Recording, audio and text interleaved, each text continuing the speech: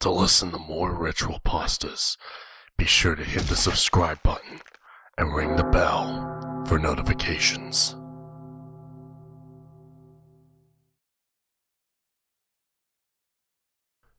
In the dark where evil sleeps, where sanity is useless trash, I tell a tale to give you creeps and inspire true fear of things that slash.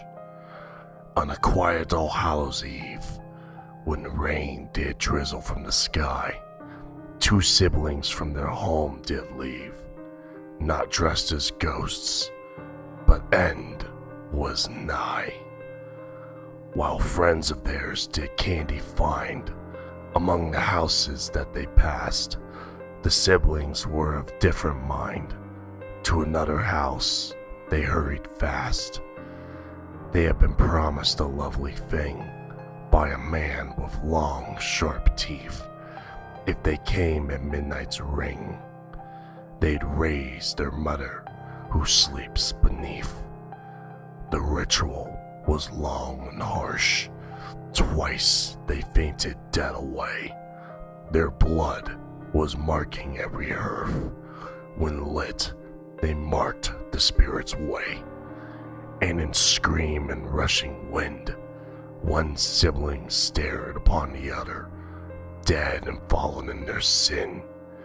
He had not seen their risen mother. From the hearth's not blackened grate, a crawling figure made of ash pulled herself in and sealed the fate of her two children as she moved fast.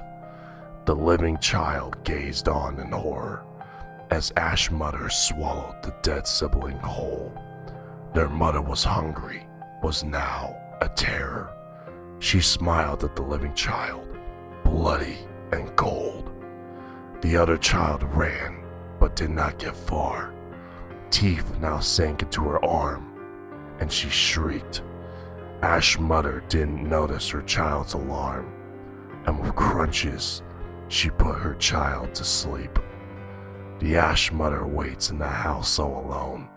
Her children are gone, and her hunger remains. Dare you to enter, and you will atone.